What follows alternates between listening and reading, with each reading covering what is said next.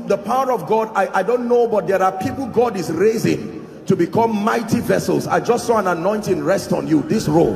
In the name of Jesus, I don't know where you are, but I pray may that grace now, let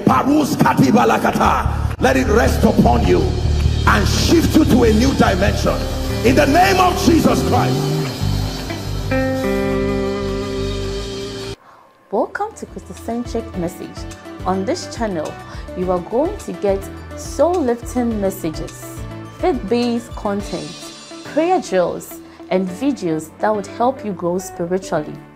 Remember to subscribe to the channel, like the video you are about to watch, and comment on it. Stay blessed. If you want to grow and grow sustainably, is you have to understand the cosmos. Please write it down. An understanding of this earth and the world system. You will never grow if you do not understand the world that you are living in. The cosmos, this social system. It's not enough to understand God's kingdom alone. You have to understand this world.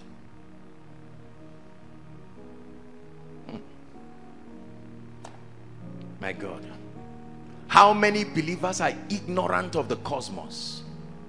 We do not understand how this system works, and so we cannot thrive and grow. Jesus prayed a prayer, John chapter 17. We'll read a few scriptures here. Please pay attention and let's learn.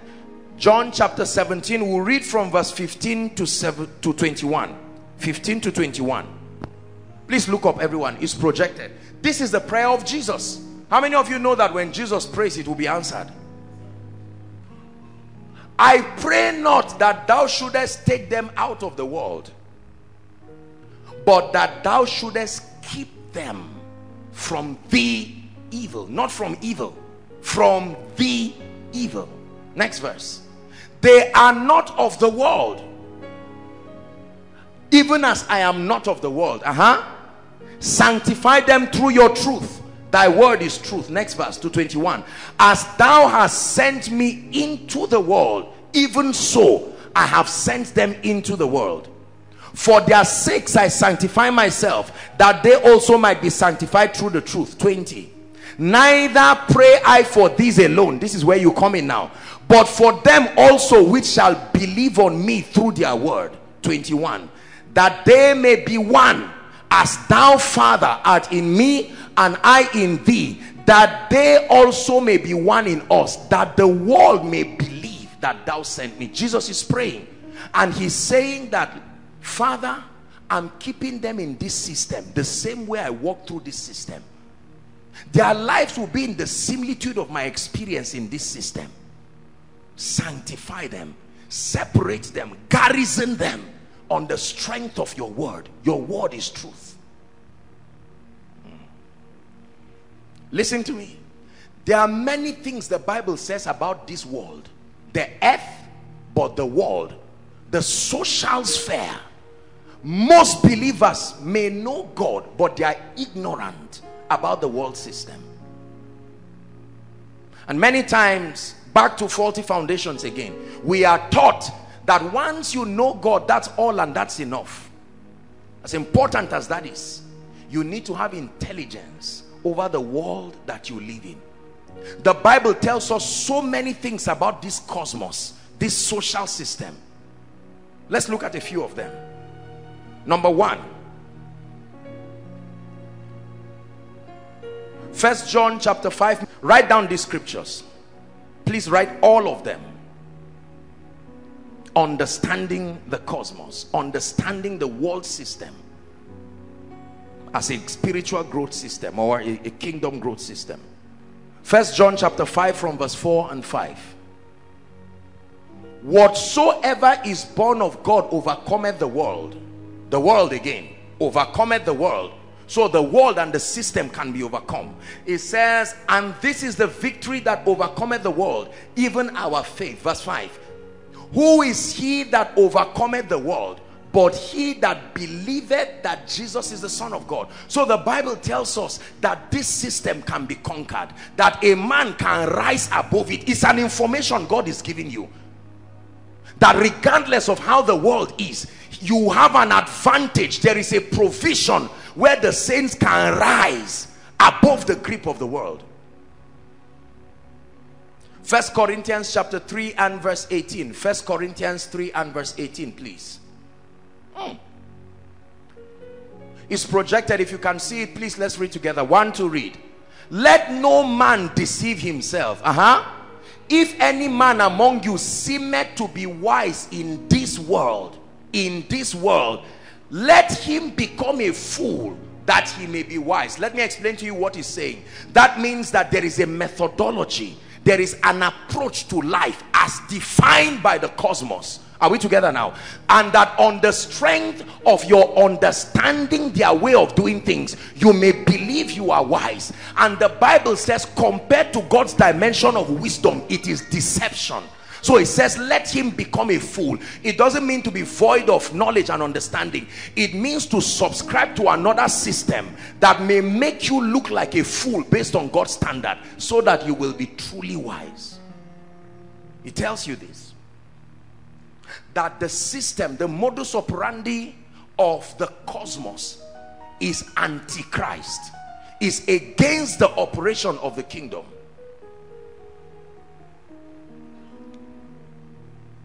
John 14:27. John 14:27. After that we'll go to 1 John 3 and verse 1. John 14:27. Look up, please. Another information Jesus is giving us here. Please look up. Those outside, make sure you're following. It says peace. Now he's talking of peace here. I live with you. My peace I give to you, not as the world giveth, give I unto you. It says, let not your heart be troubled, neither let it be afraid. That means these possibilities exist for as long as you are in this world. The tendency for being perturbed and being in fear is something that will continue. It will attempt to haunt you. But he's saying the antidote to it is that I have routed my peace in some way and I have given it unto you. My peace I give unto you. 1 John chapter 3 and verse 1. Don't be tired, you are learning something. 1 John 3 and verse 1. Let's read. Behold, what manner of love the Father hath bestowed upon us, that we should be called sons of God. It says, therefore the world knoweth us not. Why? Because it knew him not. Do you know what this means? God is revealing to you through Apostle John that influence in the world system for a believer doesn't come easy. It is difficult to be known. It says the world knoweth us not. They will not recognize us. It will until they exhaust their options, they will not easily recognize you. So you can be a Christian lecturer and be the best in your department, and the system will continue to ignore you until you do something that makes them to not have a choice. That means every believer recognized by the cosmos, it is because the cosmos did not have an option. This is what he's saying. Jesus was doing a lot of things and they refused to acknowledge it. People will return back with testimonies. I am a leper, look at my hands. I say, forget about that guy.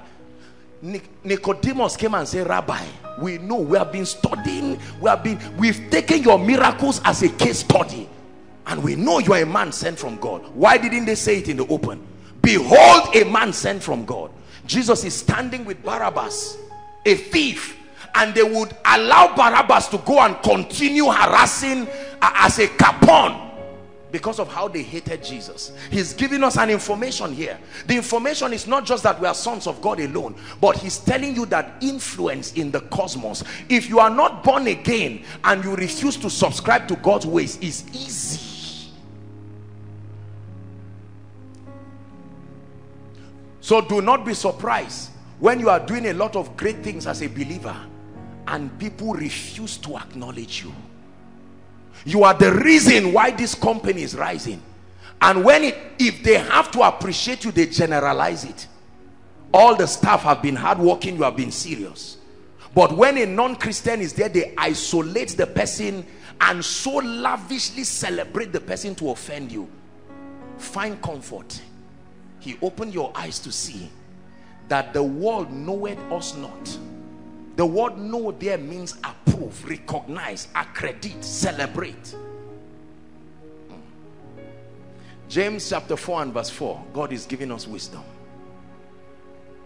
James 4 and verse 4. Look at me. Ye adulterers and adulteresses, know ye not that friendship, he's giving an information. Friendship with the world is enmity with God. Whosoever will be a friend of the world is an enemy of God. Now this is an interesting one. Don't be friends. How do you relate? Don't be friends. Friendship with the world is enmity with God. So how do you collect your salary? How do you apply for a job? How do you go for a birthday party of a business partner who is an unbeliever, who you have to work together with? That means when a scripture looks obviously wrong, it means you have to look again. Are we together now? The idea of friendship here, listen very carefully, is not relationship. You must understand now. He's not saying to not relate with the world. Friendship here, he's talking of an attachment, a fraternity, with respect to your allegiance, with respect to your values, with respect to the government you submit to. This is the context that James is talking about. Because as you will learn, and you have learned here, that everything multiplies on the basis of relationship. Many believers have erroneously carried this scripture and they have rejected every good thing in their life. Why? Because the Bible talks of friendship with the world. He's not saying to not love non-Christians. No. He's not saying to not participate in non-Christian activities. That's not what he's saying. He's talking about the fact that no matter how you relate with these people, it is important for you to understand that anything that threatens your convictions, your values, and ultimately your allegiance to God is fighting him in your life. Are we together? Two more scriptures and then we'll tie this up. 1 Timothy chapter 6, 7 and 8. I found this scripture and it blessed me so much. 1 Timothy 6 and then 7 and 8. We would have started from 6, but no problem. We'll hurry up because of time. Look at this. Apostle Paul is giving us another information about this world that we need to learn. What's the information? Read with me. For we brought nothing into this world, and it is certain that we can carry nothing out of it. Now, this is a very good information. What is the information? You brought nothing into this world, and on your way out, you are not carrying anything you found here out. Verse 8. And having food and raiment, let us therewith be content. Now listen very carefully. That means he's trying to tell you that while you interact with the cosmos, that you should be able to prioritize your life in a way and manner that does not allow you forget that all of these things, the cars and the houses, is simply supposed to define your comfort within your stay. Are we together? It's like renting a room in a hotel because you are there for 1 week. If all of a sudden you get so obsessed with the activity of that hotel as if you are not going to leave again, 1 week will clock and you did not even maximize the stay. The purpose of renting the apartment is to allow you either have a meeting or rest or do whatever you have to do. So he's giving you here a mindset of contentment that comes from knowing. It tries to give you the understanding of a pilgrim, that nothing other than God is worth dying for. Are you getting the understanding here now? Yes. So by the time people act as if they would die for money, as if they would die for position, as if they would die for this is what they are violating. We brought nothing. There is no child that was born with an ATM. You came out from your mother's womb and said, this is my ATM with my name, I brought it from heaven. No. Nobody came with a key to any house. Nobody came with a Mercedes-Benz key out of his mother's womb. No.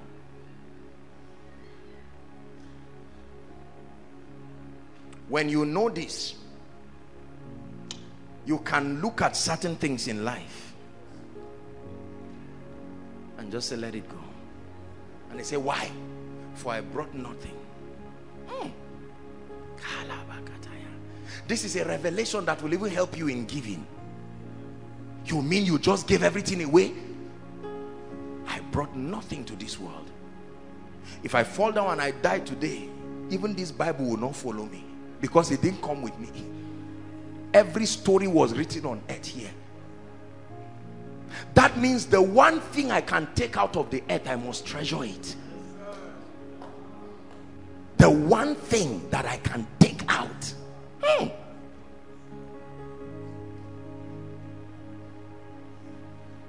Believers, let's not live like fools. We must understand the cosmos.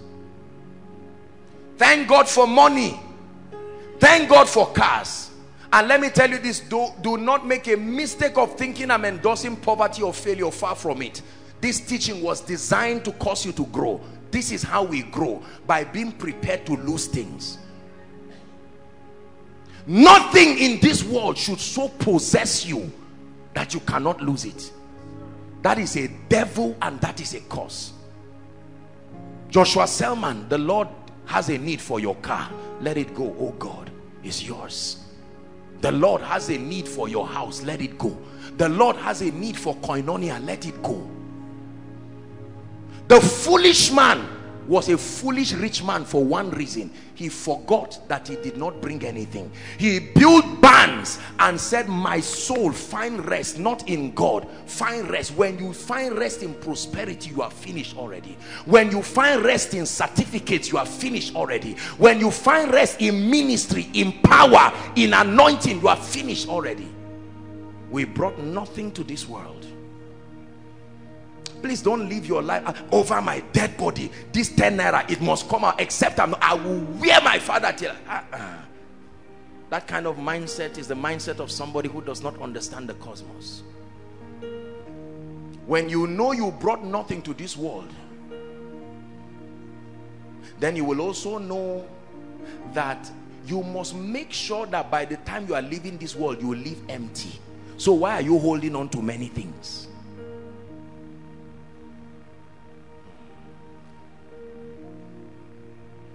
Isn't it amazing that those who are really poor are the ones who are holding on to many things? Their hands are so full, God cannot bless them. Most people think it's blessed people who are greedy and stingy. No. That you don't have the resources are proof that your hands are too full to receive from God. It's those who released everything. He said, now give me your hand since you released everything.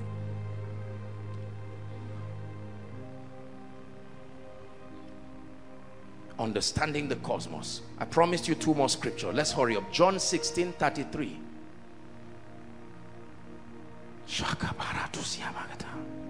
John 16:33. Now this is a big one. Believers, pay attention. Let's read together. 1, 2, read. These things I have spoken to you, that in me ye might find peace. You see peace again? This peace is a very serious thing. In the world ye shall have tribulation. You went to school. What does that mean? Whatever it is, it doesn't mean peace. Are we together? It doesn't matter how you want to, whether it's emotional, whether it's prophetic, whatever it is certainly not peace. Whatever it is the opposite of what God gave you. In this world you will have tribulation. It says, but be of good cheer. He never said, be of good cheer, the tribulation will not come. There is a system I have provided also to help you overcome. You are not being cheerful just because of nothing. You are being cheerful because there is a system that you can route your victory out of it. Tribulation. I don't know what I did that people don't like me. I'm a nice man of God. I'm a nice businessman. I help people. Oh dear. Welcome to the world of men. Listen, the condition to go through tribulation is that you are alive. It's not even that you are successful. It's that you are what? Alive.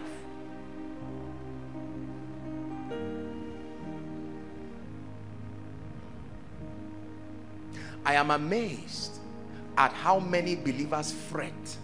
You know, I've shared with you my story. Years ago, it used to bother me a lot every time I'm misunderstood, and every time people, you know, don't seem to be comfortable with me. I wonder and I say, oh, look at, I'm very sincere, my heart is well-meaning, what is all this nonsense? Until I learned there is a heavy price for greatness. Let me educate you tonight, my brothers and sisters. If you ever believe that just because you are sincere, well-meaning, nice-hearted, wonderful, loving, soft, godly, and then the world will have that regard for you, please wake up. Jesus gave us this information. Welcome to the world. It says if you are in the world, if you go out of it, you don't need to worry about this. So whilst you've been praying for long life and God answered, you better learn what will happen while you are living long. You will be amazed to see people who disregard you and will go out of their way to show you you are nothing. Welcome to the world of man. You will be amazed to know how many people will look at your messages and say this is nonsense. You will be amazed at how many people will see your sacrifice and say this is nonsense. What is there in having 3 children? What is there in being great? What is there in a PhD? I thought you would think everybody will celebrate you in this life and love you. No.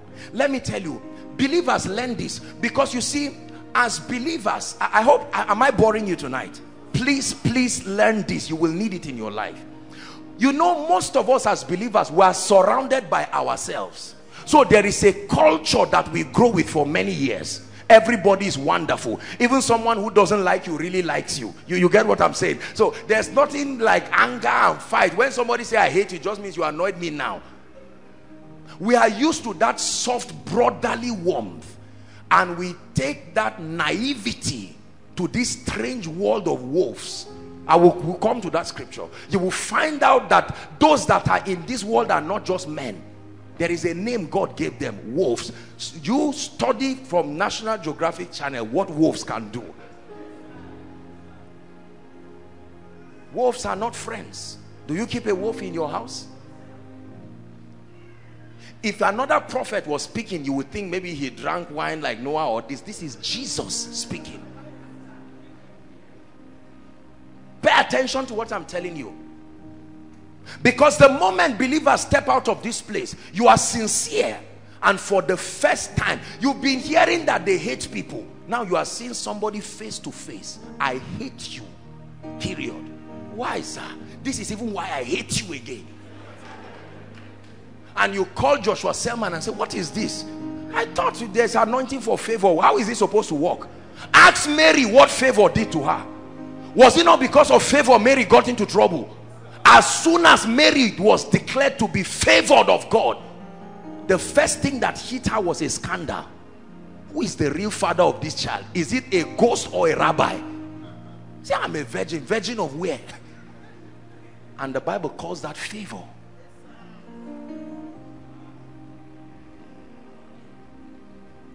Listen and learn. You will stand in a place where they are giving bribe. Everybody is bribing, and you say, no. No, I love Jesus Christ. There's no collecting bribe. And because of that, someone will look at you face to face and say, you irritate me. Tribulation. Everybody loves you because you are like them. Make money. Get a job. Bring a new car and dance around and say, brothers and sisters, this is the faithfulness of God. The year of extraordinary fruitfulness. We are just in May. By next week, you will find out that there is now a problem with your shoe. there is now a problem with your worship. Have you been taught that everybody should not like you? Have you been taught that it is okay to be controversial? Have you been taught that just because you are not loved by all, just because there are people who trivialize your value, it does not mean you are valueless? Learn this and be strong on time before ignorance crushes you. Many people will give up their success because of what people are saying. And it's the same people that will run and carry it and say, thank you, it was a strategy, I was hoping you would drop it so I will pick it.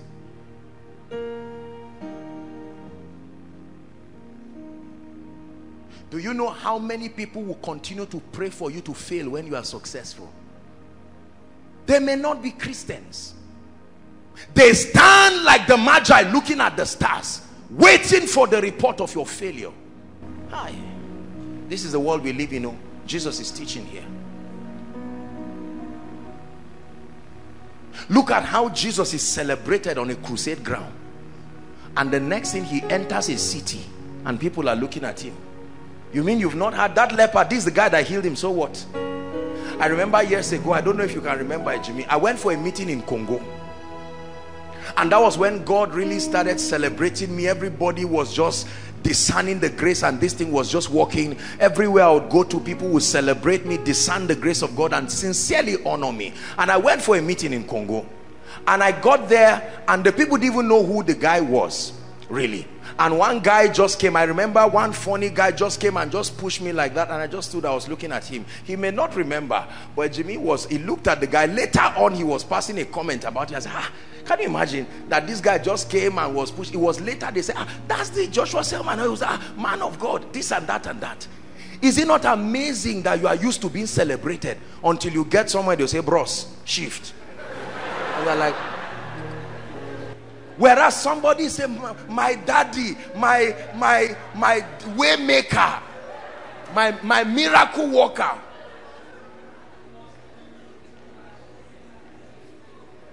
You think everybody will call you King of Kings until you get to places where they will not call you King of Kings, they will call you Beelzebub, and they will say it to your face. If you don't know this about the world, you will die of heart attack. You will hate success because the burden will be too much. You will say, I was better off by myself. Hallelujah. Now let me tell you the funny part. There are people who will now be educated on who you are and say, so what? You would think people would just know that, oh, this is Pastor Alpha, this one. Oh, sorry, you are the one I've been hearing. Say, so what? Well, how did you bring bread for me? What did you? I beg, please. I've had the privilege of meeting certain great men and women of God around the airport, and a few times, especially on my personal trips, I've met with them and I've tried to look for a seat just to come and greet them, and I've been surprised that some of those who were with them in maybe the lodge or wherever did not even recognize them and can push them and say everything, and that person, and you sometimes you can see the offense. You are like, you don't watch TV again, you don't know me, I don't know you, please, I'm looking for my... Let it not surprise you, my brothers and my sisters, when people disregard you. It is part of the things you should expect walking in the world. Don't carry a celebrity mindset and expect everybody to clap for you. You will meet somebody one day who will look at you and rubbish you head to toe. And if you do not have your intrinsic worth, that is a derivative of who you know God has made you to be, you may not bless people again. Growth systems. Is someone growing? One last scripture. Matthew chapter 10 and verse 16. Matthew chapter 10 and verse 16. You will thank me for the things that you now learn. You will thank me sincerely. Not today. If you thank me today, you didn't understand what I said. You will thank me when you will need that light in the night. For many of you, this is broad daylight. Just keep it in your archives. The night will come when you will be the youngest manager of your corporation, and you will need this message. You will play it again and cry and say, Lord, thank you for preparing me. Behold. Now this one, he now didn't say you are in the world. He said, I send you forth as sheep in the midst of wolves. Eat sheep. They don't relate. They eat sheep. When wolves see a sheep, they would tear it into pieces. Because you are a sheep, also be a dove. Be wise as serpents, harmless as doves. All this is because you are a sheep. Because you are a sheep, become a snake too, and become a dove. This is an advice. Being a serpent, you are not a serpent. You are not a dove. Borrow the quality of a serpent and a dove to make you an effective sheep. When a sheep must become a serpent and a dove to survive, it's a serious matter. Jesus is advising you. I send you forth as sheep, but your being efficient as a sheep will require you to be both a serpent and a dove. Selah.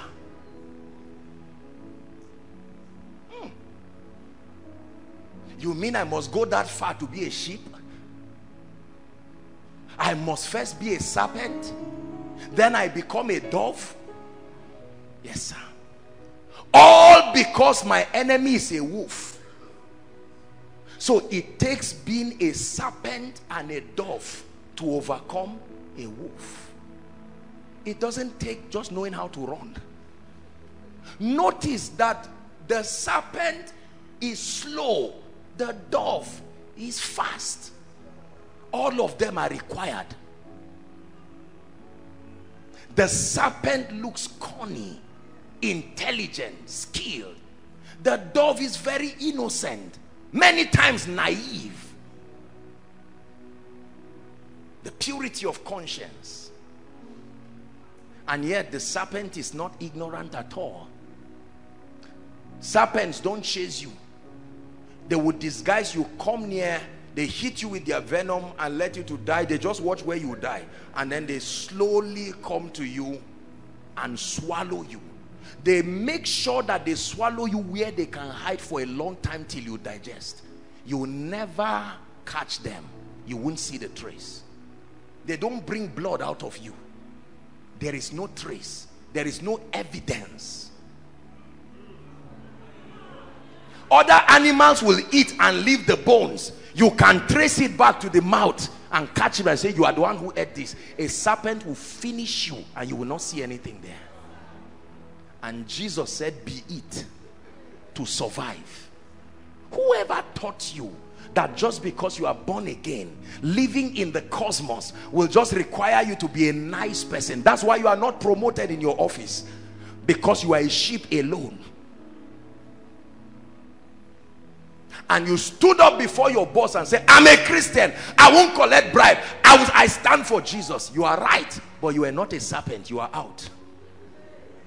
There was a way to have done it, and you called it boldness, but it was not the wisdom that was required. There are many believers who have done what they believe to be zeal. They have done many things that looks like standing for Christ. I remember I had a friend years ago. We were on our way going to Jos. Very zealous, funny friend. And then from nowhere, and they were non-Christians. You know what I'm talking about. Real fanatics in that car that can almost slaughter you in a moment. And we were somewhere there, and I was just praying that we arrive safely. And this, my friend, who is a sheep that cannot be a serpent, just shouted, praise the Lord. And then the gentleman began to teach, and the way he preached, he began to call, you know, the leader of that religion and all of that, and he called this and was insulting the person and insulting and saying a lot of things. there was silence in that car. I knew, I started thinking of which mystery I know. What is the mystery of exemption? What is the key? How did Daniel escape the lions then? When you are a sheep without being a serpent and a dove, you are in trouble. Do you know at the end of it, sincerely, I tell you the truth and I lie not. If I'm joking, I'll tell you I'm joking. They were almost going to park us in a mosque to slaughter us. The driver started chanting something in anger, and someone seated in the car too started chanting in anger. It's like something, you know what I'm talking about. This is an insult, this is that, and he does not even understand Hausa. And then when he finished all that sermon, he said, I have a brother here who will round up with closing prayer. Me, closing prayer.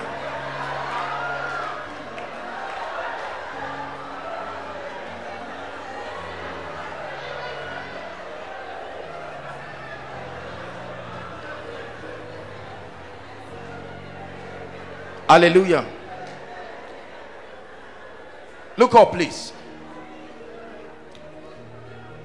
Not every death is dying for Christ. Some deaths are the death of a sheep that cannot be a serpent. It took the grace of God for us to arrive just in peace. And I told myself I will never travel with this guy again.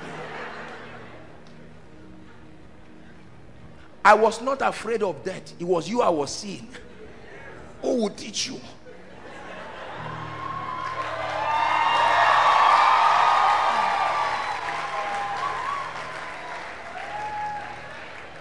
Hallelujah.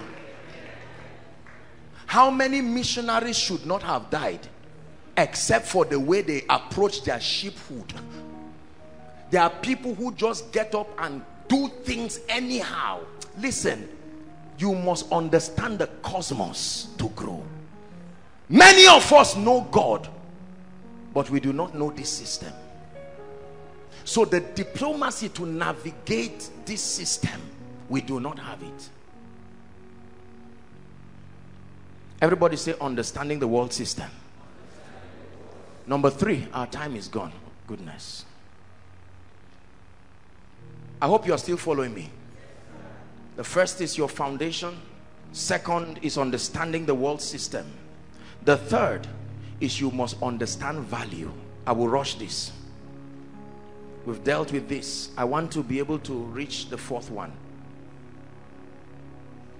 Understanding value. Please look up.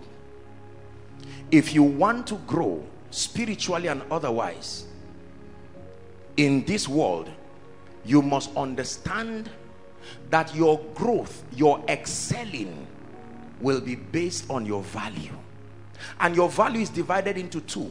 The first is your virtue, and then second, your skill.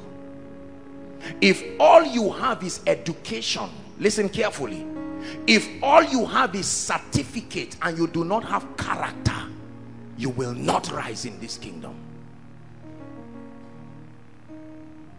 There are many educated people who will never rise to managerial levels because they lack virtue. They have transactable skills, but they do not have virtue. We have dealt with this extensively in this house, so I'm not going to dwell so much. Maybe let's just look at 2 scriptures very quickly. Number 1, you know Galatians 5:22. You just write that. Then let's read Colossians chapter 3, please. From verse 12. Colossians chapter 3.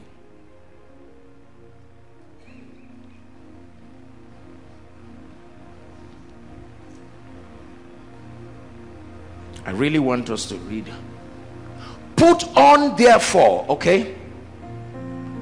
And then please prepare 1 Kings 7. Put on therefore, look up everybody, as the elect of God, holy and beloved, bowels of mercy, kindness, humbleness of mind, meekness, long suffering, another word for patience. Next verse. Forbearing one another. These are virtues that you need to possess to be great and to sit at the zenith, the pinnacle of all that God has ordained for you. If any man hath a quarrel against any, even as Christ forgave you, also do ye. Next verse. Above all this, put on charity. The Bible calls it the bond of perfectness. Let's stop there. Character. Many people have degrees, but they lack character. You must have solid character, the fruit of the Spirit, to be able to rise. There are people today who are employed because of their degrees, but promoted because of their character. When everybody has what you have, your character is what distinguishes you. It may be one of the reasons why many graduates do not have jobs. They have the technical skills, but they don't have the character that can back it. You can't trust them.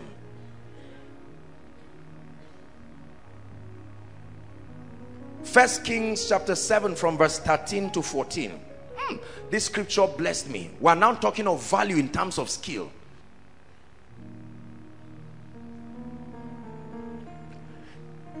We'll read it together, 13 and 14. Everybody read. And King Solomon sent and fetched Hiram out of Tyre. 14. He was a widow's son. Who cares?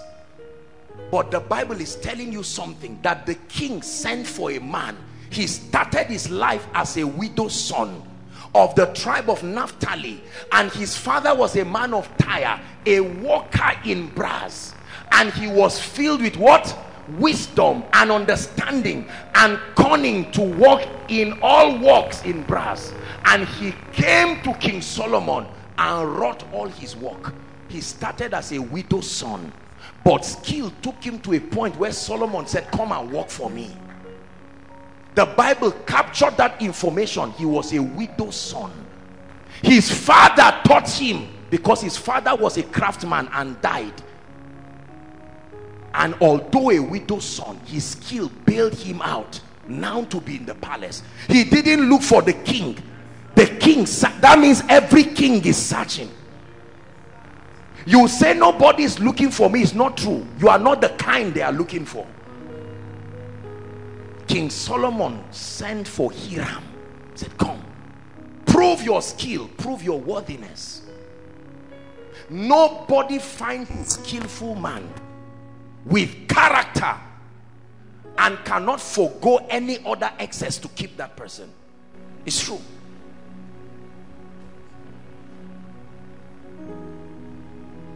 Many believers have character, but they don't have skill. Character is important, but it's not character that turns products into services. It will take skill.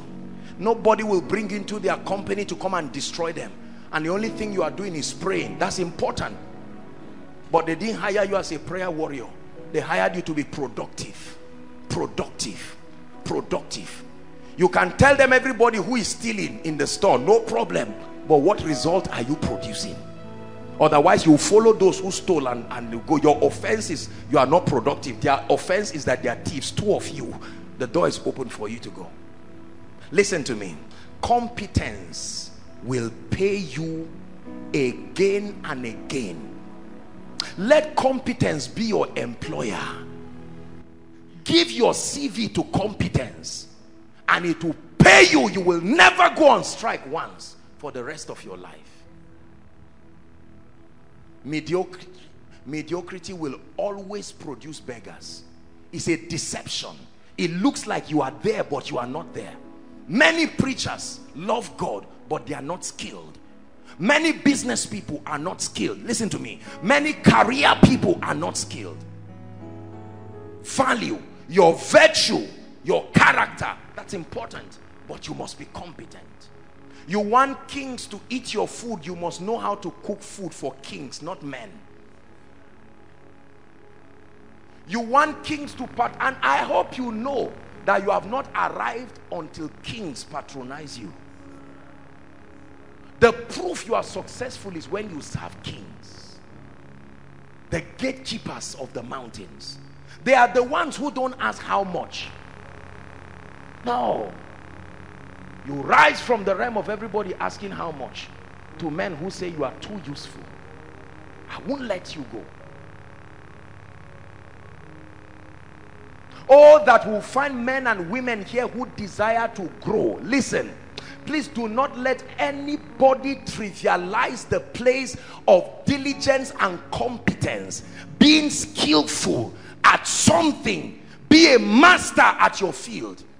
Ministry is not for lazy people.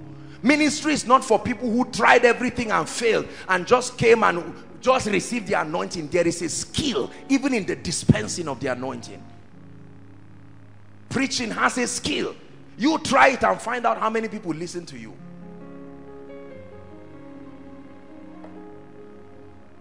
Africa, let's wake up. Our incompetence will continue to whip us again and again. We compare ourselves with ourselves. I am better than this. I am better than that. If you get 10 over 100 and you are the highest, you still failed.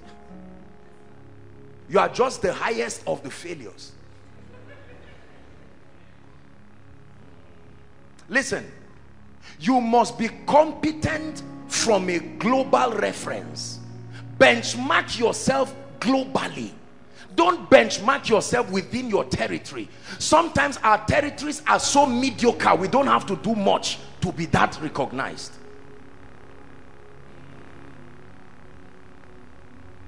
You're a businessman, know your craft, back and forth. You're a career person, tell yourself you will rise to the best.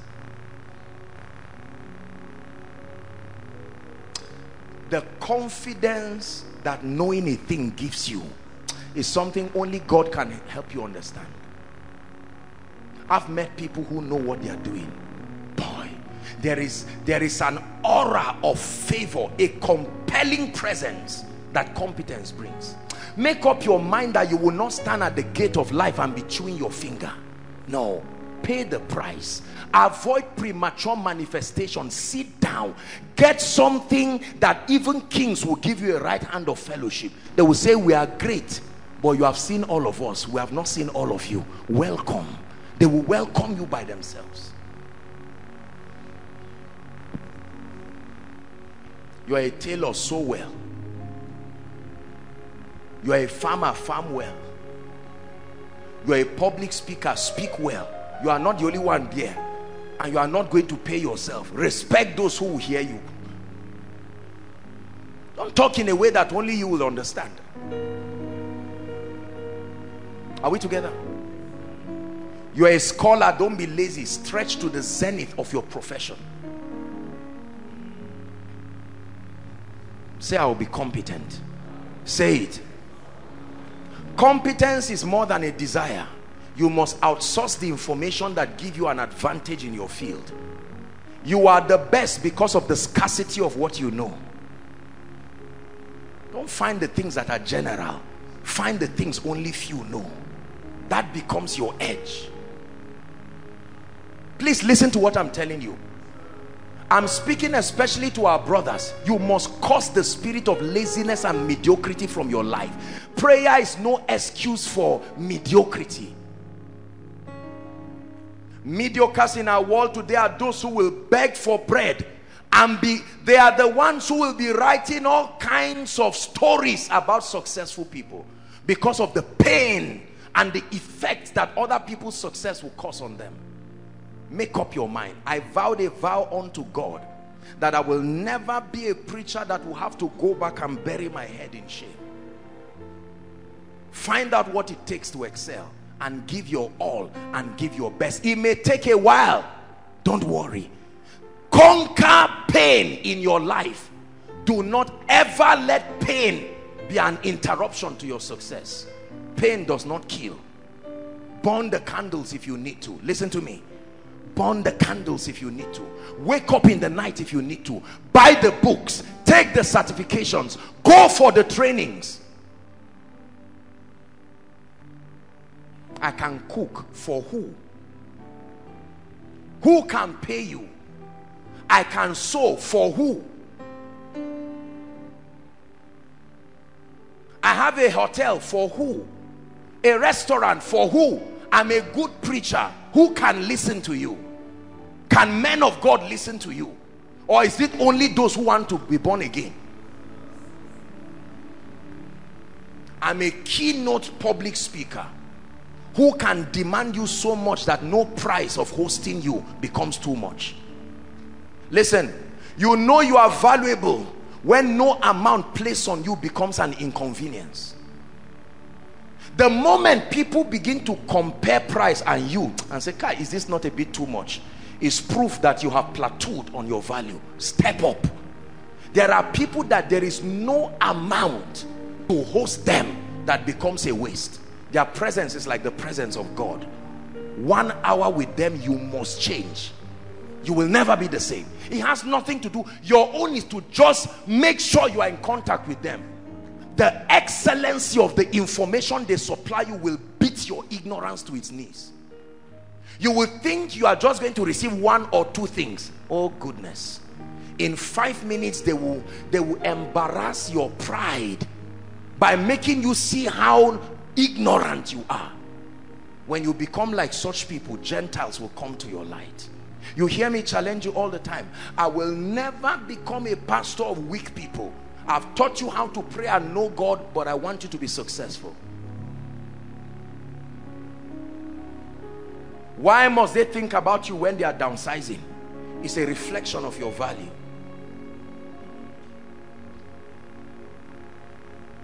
Be as scarce as gold. The same way people queue in front of a filling station. They are not complaining. The pump does not talk. They need the oil so much. They need the fuel. They will stay from morning till night to fill their tanks and pay you and still tell you thank you.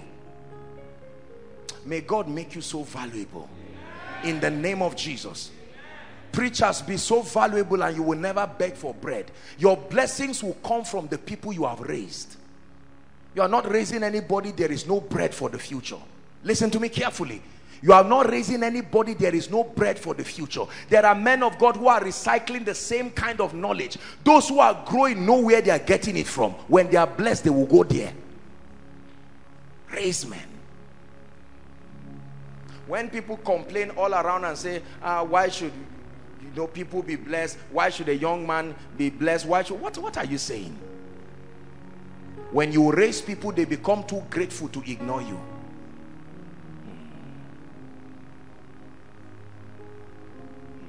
Please listen to what I'm teaching you. It's important. Don't sit down and ask, how can I rise? It is valuable people who rise.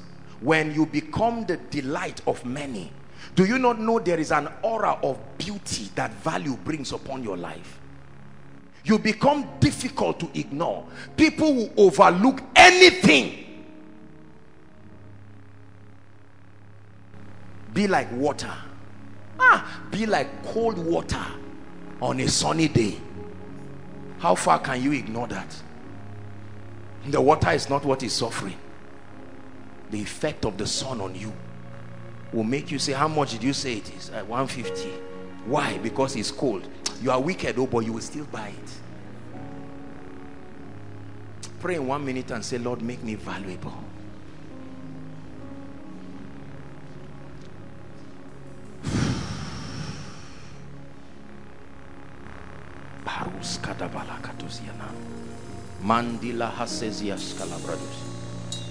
Make me valuable, oh God. Take me out of the rat race of life. I need time to serve you and your purposes. You are showing me the growth systems of the kingdom. Take me out of the realm of competition. Let me rise to a dimension that is incontestable, lifted by your grace and lifted by understanding. Is someone praying? God is challenging you. That may be why your ministry is not growing. Your call is not what is in doubt. It's not just an impartation you need to grow. It's more than an impartation. Could that be why your business is not growing? It takes more than sincerity. Champions are not ignorant people. Champions do not have little knowledge. Champions have the knowledge that is an endangered species.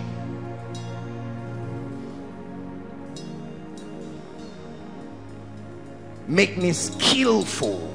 Skillful. Hallelujah. Listen, before I go to the last place, our time is gone, but please spare me a few minutes. You need what I'm about to share. This is the highest discussion of all we are going to be discussing today.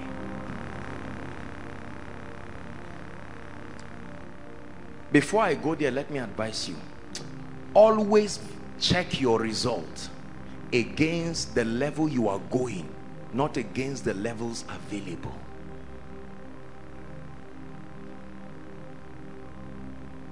When you preach as a man of God, listen to your messages again. Not just to be edified as a sign of humility, but also to learn.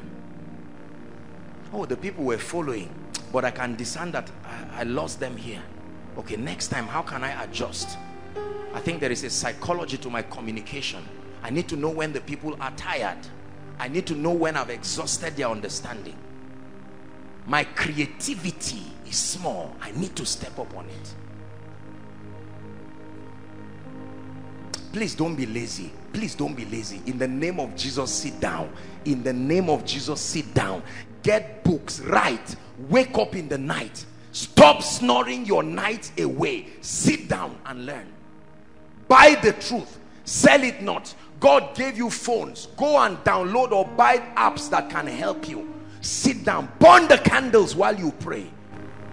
And you will watch the gates of your destiny open, unhindered by whatever kind of factor you think can hinder it. I made a vow to myself that I will not be small. I shouldn't stand before kings and be ashamed. Do your homework and you will not need to be afraid. Fear is for those who are not prepared. A workman that needed not to be ashamed. Take away the shame that incompetence brings. Take away from your life the shame that mediocrity brings. Please receive grace to sit down and do your homework. Sit down and do your homework. Are we blessed? Number 4. The last key. This is so powerful. You must understand men. Let me take you to the world of men and teach you a few things. Men. The fourth key to your growth is the understanding of men. You must understand men as a species, as an entity. Please listen. God is giving us wisdom now. Luke chapter 16, the first 8 verses. 9 really, but 8. We'll just stop at the first 8 verses. Profound wisdom. Jesus is teaching again. The rabbi. No wonder he is called. He's not only wise, remarkably intelligent. Jesus is teaching us something to understand men. Are you ready to learn? And he said unto his disciples, there was a certain rich man which had a steward, and the same was accused unto him that he had wasted his goods. Follow the story. Next verse. And he called him, the rich man now, called his steward and said unto him, how is it that I hear this of thee? Give account of thy stewardship, for thou mayest no longer be a steward. He's about to lose a relationship with a wealthy man. That's dangerous for him. And the steward said within himself, what shall I do? For my Lord taketh away from me stewardship. I cannot dig, and to beg I am ashamed. So what's going to be the way? Next verse. I am resolved what to do, that when I am put out of the stewardship, they may receive me into their houses. Are we together now? Follow the story. So he called every one of his Lord's debtors unto him. So you can see the kind of position he was occupying. And said unto the first, how much owest thou my Lord? 6.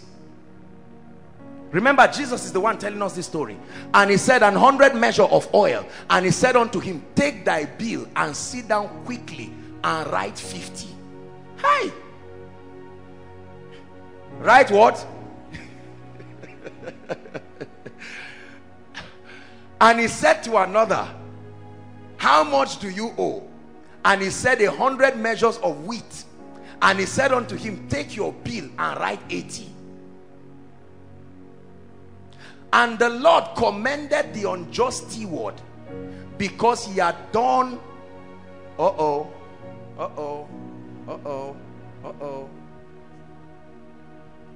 I'm glad that I'm not reading from one zodiac book. This is your Bible, you have it.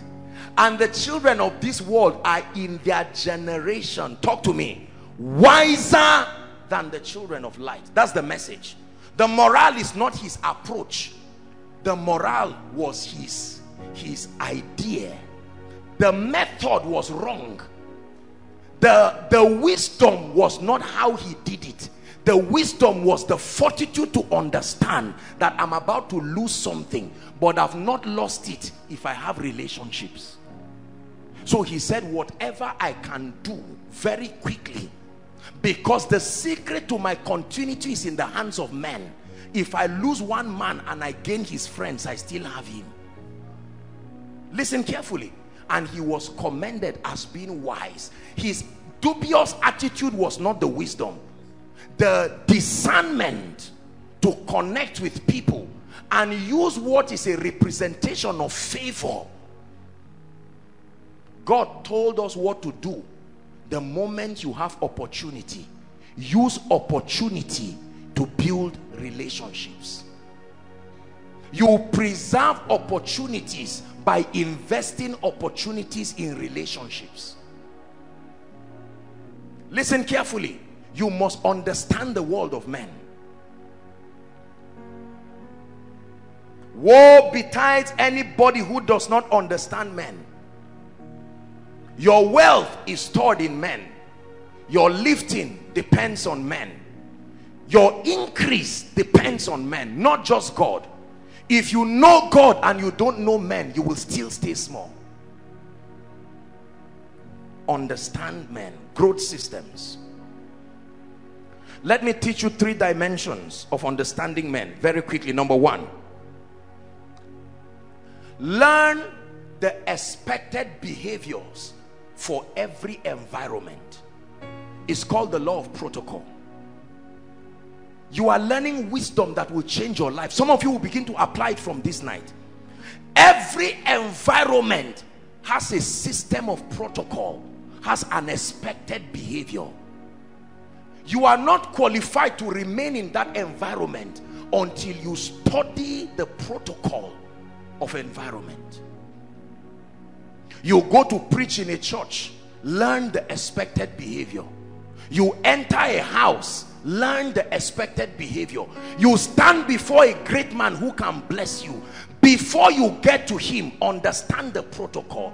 Many believers are ignorant of the expected behavior, and they step into certain circles and step out. There are preachers that have gone to certain churches to preach, and they did not understand the expected behavior. They preach well, but they will never go back to those circles again. Is God blessing us?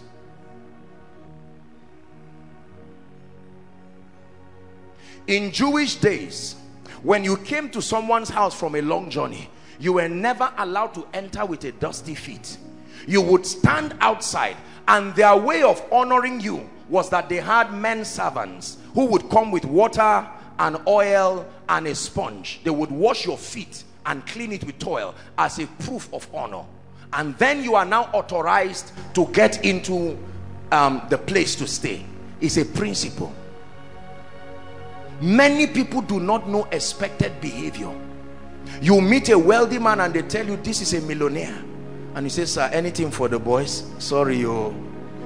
He will give you something, but you lost a relationship. What he gave you will finish, because you just showed him that what he has is greater than him in your eyes, and he said, you have it and go. Everybody say expected behavior. You can't be going for a job interview and dress as if you are going to a movie theater. There is a persona There is a protocol. This our ignorant generation, we don't have regard for these things. You're going to submit a proposal for a business that is worth 100 million naira, and you enter with palms and a shirt that is a bit torn and say, I'm a free person. You are out. No right thinking person born of a woman and trained under an intelligence system will host you. I've taught you that appearance is the seed for acceptance. You minimize controversy when you appear well.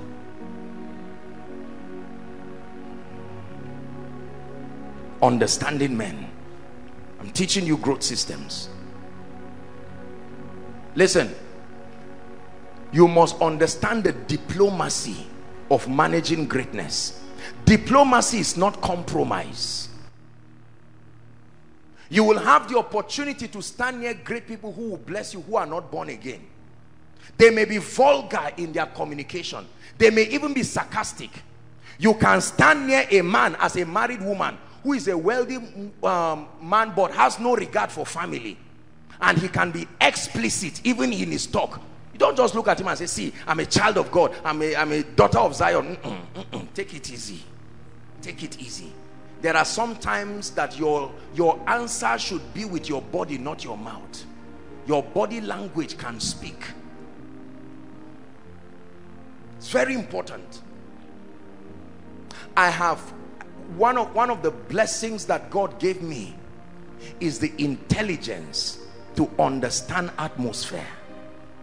You must be of quick discernment to understand atmosphere. I taught you this.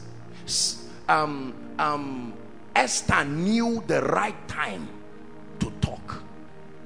There are wives who never receive from their husbands because they don't know when to ask. Any time is not the right time. Me, I say my mind, that's how I am. That's why you are where you are. Those who say their mind have been receiving a lot of things. Unfavorable, most of them. There were times Jesus kept quiet, even when he had what to say. Then he would say, okay, he who does not have stone, have sin, cast the first stone. There are times that Jesus looks at a man and he's about to leave his crusade to follow one man. Jesus, have you started worshiping men? A centurion comes to you and you say, no, don't worry. I know that I'm praying for the rest, but I will honor you. Wow. And yet he's no respecter of persons. He looks at a short and a little man called Zacchaeus, who climbs a tree and has a lot of regard for his sacrifice and his honor, and he says, Zacchaeus, you have dishonored yourself too much to honor me. Please come down. It's your house I'm going to. I must reciprocate this. I want to build a relationship with you. There are people whose interest I must protect. You represent a gate. Let's go. Your house is worth a crusade. Let's go. And Zacchaeus by himself, instead of Jesus on the tree saying, I will see you, but will you forgive this guy? He said, let's go to your house. That honor alone made him say, I will forgive these people.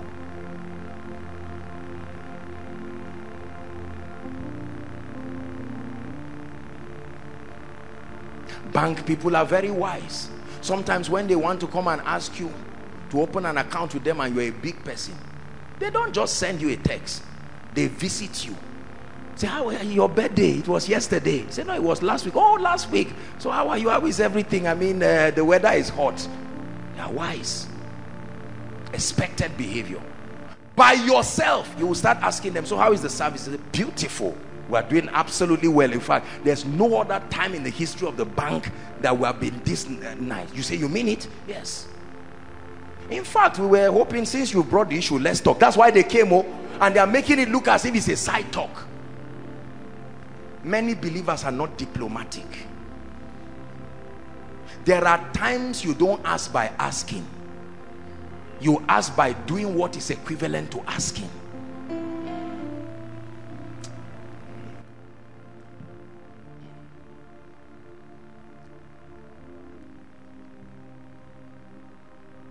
Oh,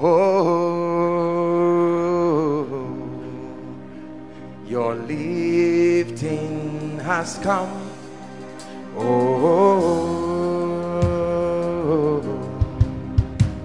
your lifting has come. Oh, your rising has come. Oh,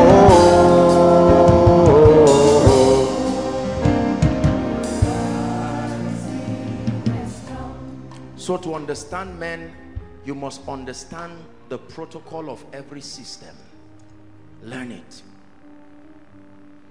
I've taught you that adaptation is the proof of honor. Adaptation does not always mean compromise. There are times you have to receive grace to bend, to create positive perceptions. Number two, you want to understand men, gain mastery over words. Gain mastery over words. Proverbs 16 verse 24. Any man in this generation who does not understand the power of words and how to use it to your advantage, you will destroy yourself and destroy important relationships. Words. Read with me. Proverbs 16:24. One to read. Pleasant words are as an honeycomb, sweet to the soul and health to the bones. Who runs away from this? Pleasantness to your soul, pleasantness to your body. Words. When you watch Scottish films and all of that, the kings had these orators, right, that worked with them in the palace. Every time they had a delegation, I mean, those guys were poets like Shakespeare. They would bamboozle you with intelligence. They would conjure words and just keep you spellbound. And at the end, you see people clapping. And they want to give the king gifts. And they want to honor that nation. Words are powerful. Words convey thoughts. Words create perceptions. Master words. You want to master men, master words. Otherwise, you can make your good be evil spoken of. Words are important. Words are important to great men. They have developed their minds to be philosophical. They analyze words. Mean men don't have value for words. Anything, they don't think. But wealthy people think. You give them a document, they will look at it intricately. A poor man will just sign and say, where is the money? A rich man will say, no. Why is this clause this way?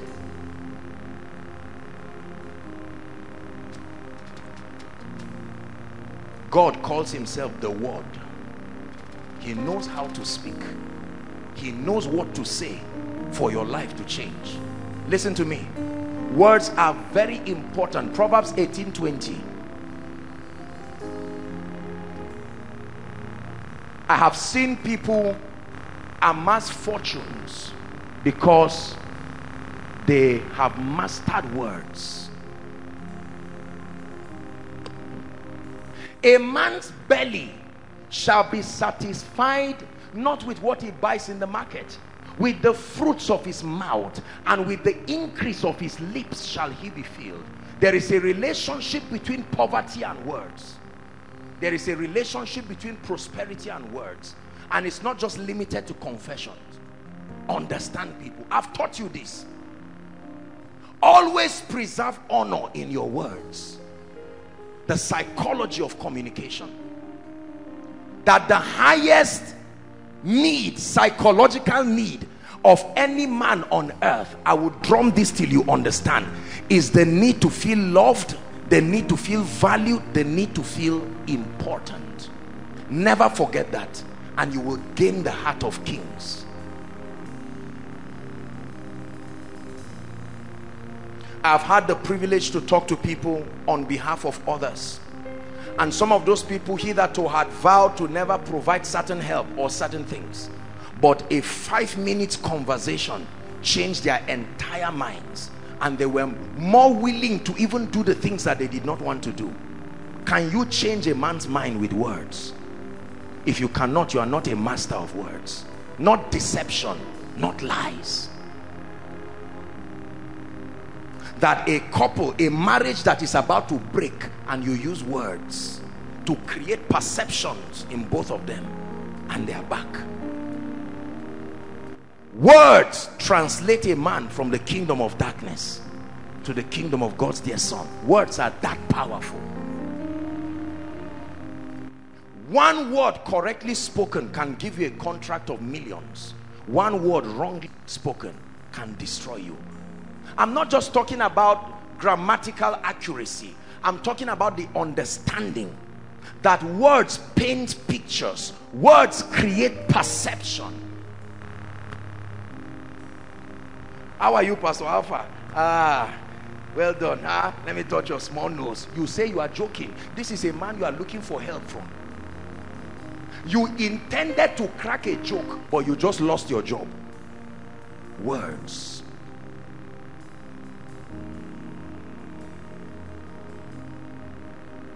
When I was a child, I thought like a child. I spake like a child. Listen to me. Please master words. Master words. Know how to talk to people. There are times that your communication will require you to be agreeable. There are times that you will need to stand in the position and speak from a position of weakness to be the strong one. There are times you need to be weak to be strong. Strength does not always come as strength. Many times it is weakness that becomes strength. Words. I've taught you a lot of words. Words such as salutation, just greeting people alone. For some of you, you have lost favor because you cannot greet people. You tell everybody how far, including your destiny helper. You enter an office and you are seeing people almost as if they are worshiping a god. And you say, bros, how far? Say, it's the manager. Oh, sorry, manager, how far? And they say, go out. Are you here for the interview? You say, yes, I'm a graduate of, say, whatever. While you are talking, go out. Psychology. You match somebody. Sorry. Words. Words. You thought you just apologized? No.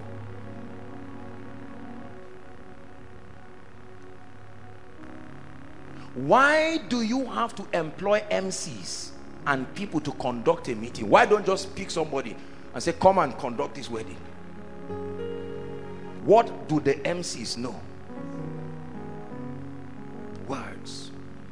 Someone who never planned to give 10 naira, simply because he was honored, he will stand up and say, on behalf of myself and my wife, they agreed on 200,000. He said, we hereby give 1.2. And the wife is looking at him. This is kind of honor is not for 2. I won't disgrace myself here. You didn't ask him for money. You use words to do something that a charm cannot do to his ATM.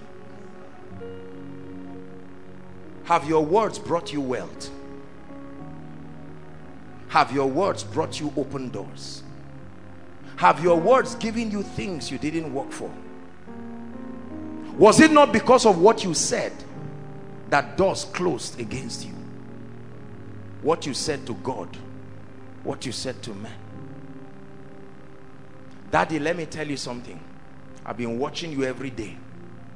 Just because you are my father, I don't think I respect you. I will lock you up. Me, yes, your son. And he looks at you and says, no problem. The day somebody comes and says, the Lord is putting it in my heart to help somebody in this house. He said, there's a house help. She just finished her ND. Help her. I said, I thought you have a master's son over my dead body. Rather give me the work. In my old age, I'm retired, but I will work on contract. I will never watch you give this stupid son work. If he insults me poor, he will kill me when he's rich. Words create memories. Words create memories. When people remember you, it is important for them to remember peace, to remember love. That's why business people go through the rigor of training themselves on how to talk. There are so many business people in this ministry.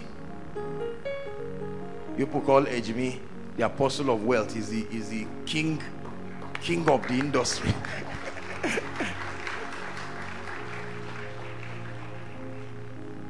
You don't sell by intention. There is a science to it. Can I make you like me? Yes. Can I make you hate me? Yes. Can I make you give to me? Yes. I'm not talking of manipulation.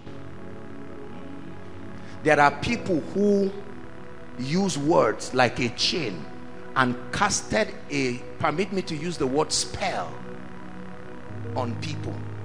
They fish their destiny helpers with words, and while they left, the helpers followed them. What are you doing? I'm following you. Why? Words. A word spoken in due season. You may speak good English and speak nonsense psychology. Words. Please learn this. Some of you need to go back and find the 5 or 10 people who have the power to be used by God to change your life. Start doing something with words. Uncle, just to bless you and to say good evening, sir. It's been a while that I kept in touch. I sincerely apologize. God has been faithful. I honor you. Thank you so much. I know you are busy. I will be glad to call whenever you allow me to. You see that statement? You now look like a fool. The man will say, this man knows I'm busy. He will call you by himself. You never say, instead of, uncle, how far? You are my only uncle. What did my father tell you before he died? Those kinds of statements, you will keep authorizing demons and darkness to punish you. Words are powerful. Your father and one uncle somewhere is fighting, and you are supposed to come in. Uncle, what happened? Question mark. Who are you? You are a child among the elderly people? No. Good afternoon, sir. I sincerely hope you are not offended that I'm even reaching you. I know I shouldn't be doing this. It is in no way to communicate dishonor. I understand that you and daddy may not have been, not fighting, may not have been at the best of state. And if it will ever make any meaning, I'm joining my knees and my hand on the ground to plead for the family. I know many of you are embarrassed and say, me to subject. That's why you are poor.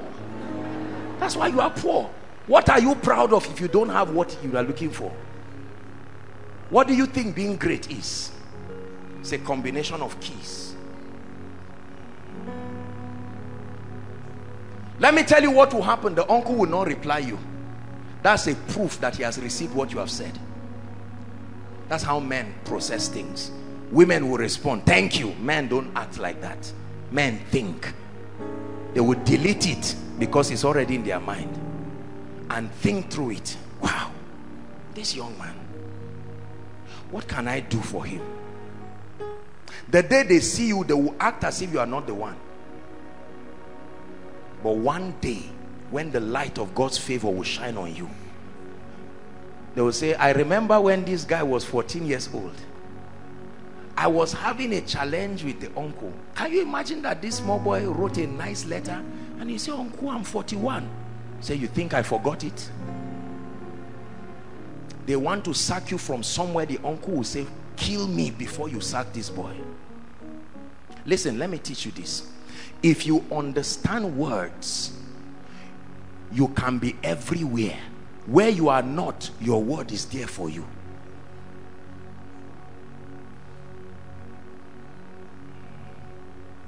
Are you blessed?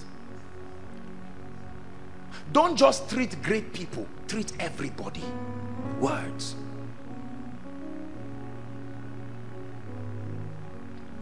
(25 verse 18). I really apologize, our time is gone. We're going to round up now, but you will thank me. Like I said, you may not thank me after the service. Some of you will receive instant testimonies from this, just this, that you understand men. You've been fired from your workplace and you just construct a letter or a text and sincerely apologize to your boss, and that man is ready to receive you and even promote you. A man that beareth false witness against his neighbor is a maul, and a sword and a sharp arrow.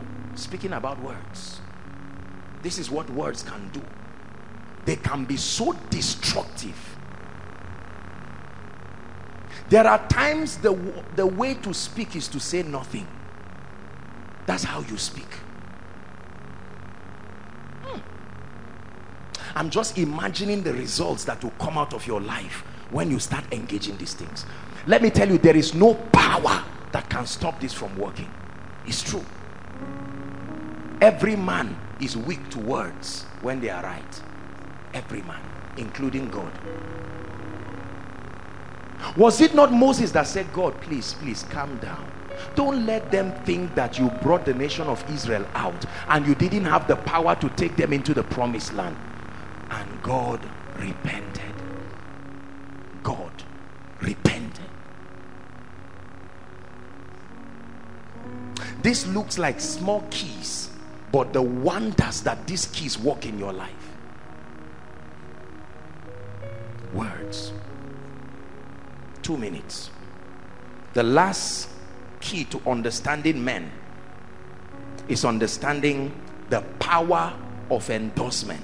Please write it down. You will never rise beyond certain levels until a credible voice can endorse you. Please learn this. Please learn this. Endorsements are powerful. Man of God, you remain where you are in spite of the growth of the anointing until a credible voice can speak for you. Endorsements are powerful. You may not have access to the gate, so value everyone you know who is already at the gate, because their recommendation, their referrals, their endorsement. I may not trust you, but I trust the person who spoke about you.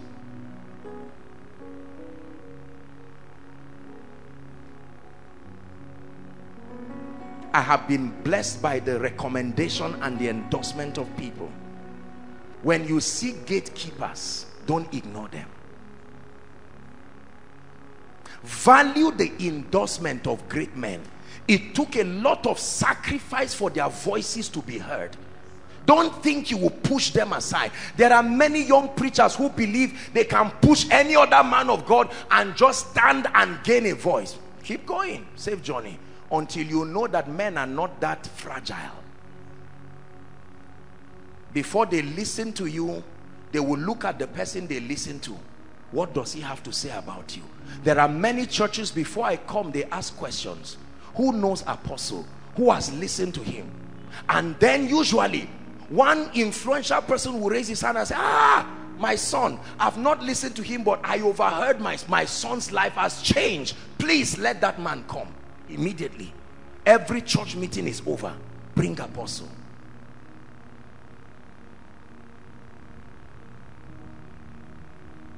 You would have been doing business with kings if the right voice spoke to you. John had to endorse Jesus. He didn't just ordain him, he endorsed him. If there is nobody who can speak into your life, not just in terms of prophesying, but to give a good word, you can easily get a job when someone speaks for you. Hello, please. I know that they are collecting this oil company people, please. Yes, that lady, number 76, please. She's my daughter, Please, please, please. Don't worry, we'll talk later on. And that's it. You have gotten the job. Whereas someone else is saying, Father, help me.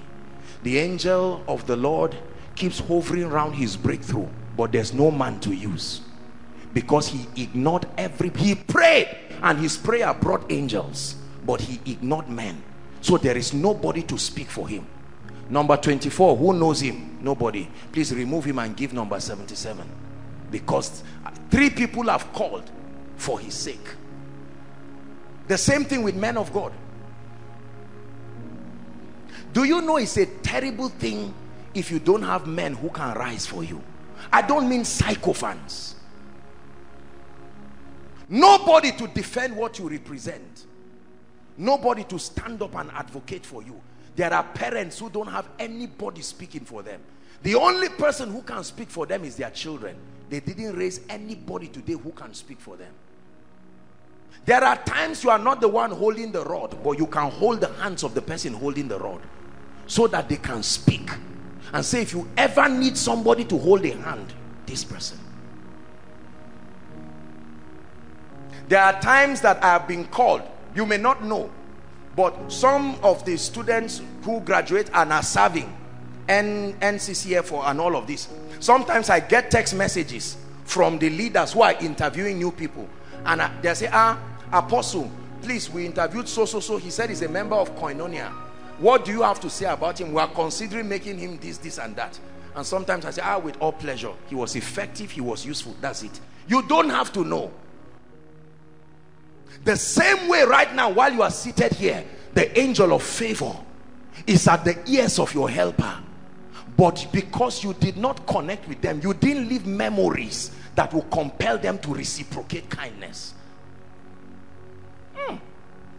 That you continue to plant yourself in the hearts of people through honor. Plant yourself in the heart of gatekeepers. Everybody who thinks about who to help is thinking about you. You will never go down that way. No.